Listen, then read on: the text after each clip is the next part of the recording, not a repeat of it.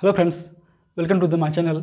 So in this video, I am going to discuss about the nicotinic receptors, which is a part of acetylcholine receptors. And we know that the acetylcholine receptors is mainly divided into two types. First is the muscarinic and second is the nicotinic. तो इसके पहले video में हम बात कर चुके हैं muscarinic के बारे में. तो इसके लिए आज का जो टॉपिक है nicotinic receptor के बारे में. And in this video, I will discuss about their types, location, actions, several signaling pathway, antagonist and agonist. So इससे पहले हम बात कर चुके हैं LGIC में, मतलब लिगैंड गेटेड आयन चैनल्स में बेसिक स्ट्रक्चर एंड फंक्शन के बारे में, आपके न्यूटन रिसेप्टर के बारे में. तो इसके लिए आज के जो टॉपिक है डिटेल हम बात करेंगे इस रिसेप्टर के बारे में. तो चलिए शुरू करते हैं. So basically we know that the N receptor is divide into two types. First is the N receptors which known is the न्यूटनिक neural receptors and second is the N receptors which known is the न्यूटनिक muscular receptors. And based on their location, they are divided into NN and NM. So basically, NN receptor is mainly found in the autonomic ganglia, while the NN receptor is mainly found in the neuromuscular junctions. तो basically बात करें हम इस receptor की, तो उसमें दो type होते हैं, NN और एक NM.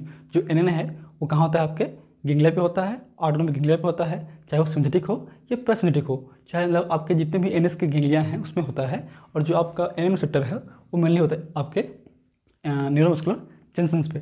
Now come to their basic features. So basically हम जानते हैं जो निकोटिनिक रिसेप्टर्स हैं, चाहे NN हो चाहे NM हो, both are the ligand gated ion channels and both are the sodium ion channels. Means they open the sodium ion channel after activation and cause the cellular depolarisation and produce cellular signals by the sodium ion channels. Means sodium ion is the main molecules for the signalling. ठीक है, तो जिसमें sodium ion ही main है आपके. And one thing is more, it is a pentameric structure and for the activation of this receptor mainly required two molecules of acetylcholine. मतलब इस receptor को activate होने के लिए दो मॉलिक्यूल एसिटाइलकोलिन की जरूरत होती है. और come to the there locations and there units. So basically both receptors are the pentameric structure. दोनों ही रिसेप्टर हैं वो पेंटामेरिक स्ट्रक्चर होता है और कहीं ना कहीं ये आपके अल्फा बीटा गामा डेल्टा से बना होता है. लेकिन बात करें हम एन रिसेप्टर की, तो basically N receptor is mainly compose with the two unit alpha and beta. ठीक है, and in this receptor alpha contain 8 सब यूनिट एंड बीटा कंटेन 3 सब unit. Means alpha 2 to 9 and beta 2 to beta 4. And it is a pentameric structure and it has a ion pore for the sodium ion. मतलब sodium ion is the main molecule for the cellular action. And main thing is 2-acetylcholine is required for the activation of nicotinic receptors. मतलब 2-acetylcholine molecule जब bind होता है आपके N receptor पे तभी वो activate होगा, चाहे वो NN हो चाहे NM हो, दोनों किस्में सेम है. लेकिन जो इनकी यूनिट है या कंपोजिशन है वो डिफरेंट है based on their location. Now come to the location. So first, N receptor is mainly found in the autonomic ganglia, CNS and adrenal medulla. So it is a type 3 and it composed with the 2 subunit of alpha 3 and 3 subunit of beta 2. क्योंकि जो pentameric structure होता है, मतलब इसमें आपका जो structure है वो 5 सबयूनिट से बना होता है. इसलिए इसमें जो अल्फा 3 के 2 यूनिट होते हैं, सबयूनिट होते हैं, और बीटा 2 के 3 सबयूनिट होते हैं. इसको हम बोलते हैं type 3 type of NN receptors. And second it's found in the CNS. हम बात करें CNS की, तो CNS में दो टाइप के होते हैं. फर्स्ट इज द 5 सब यूनिट ऑफ अल्फा 7. तो ये 5 यूनिट होते हैं आपके अल्फा 7 के. Next is the 2 unit of alpha 4 and 3 unit of beta 2.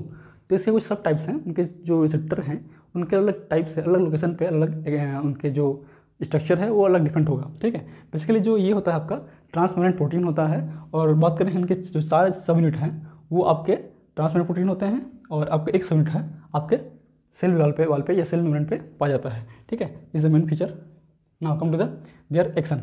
बात करें हम इस चीज़ पे NN पे, तो NN receptors mainly found in the autonomic ganglia, चाहे वो सिंथेटिक हो चाहे पैरासिंथेटिक हो, दोनों ही गैंग्लिया पे होता है. और both cause the stimulation of ganglia.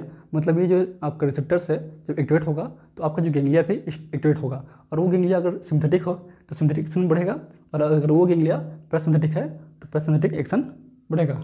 Now come to the CNS. बात करें हम CNS की, तो जो उनकी एक्टिविटी है वेरिएबल करता है. ये कुछ हाई डोज पे से कि आपका हाई डोज पे इन्हिबिशन करता है CNS की एक्टिविटी को, लो डोज पे बढ़ाता है. ठीक है, बात करें हम स्पेसिफिक उसके एक्शन की, तो it enhance the cognitive function, means learning and memory.